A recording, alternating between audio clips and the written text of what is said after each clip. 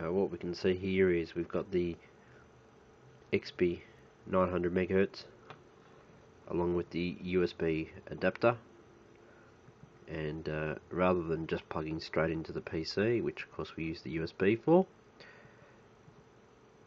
just attach that with a couple of small shunts. Just a better view, which is pretty much just a couple of wires coming straight through from the holes that are provided on the USB adapter. You can just see them through there. So I've soldered to that end, then they just stick straight into this end, which is on the Ardustation.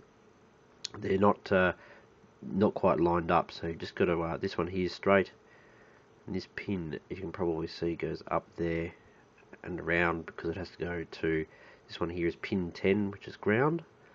This one here is pin 2, which is D0, which is effectively is the receive or RX. You see it actually corresponds to D0 here, which is also pin 4 on the FTDI connector, and of course ground is up here.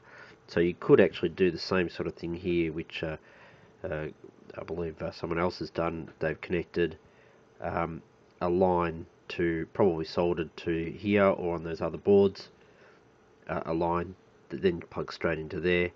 I'm going to leave mine open because that way my plan is to have this completely encased in a box, so I'm not really going to be taking this one out, and it then leaves my FTDI connectors free for reprogramming or doing anything I need to with the Ardustation.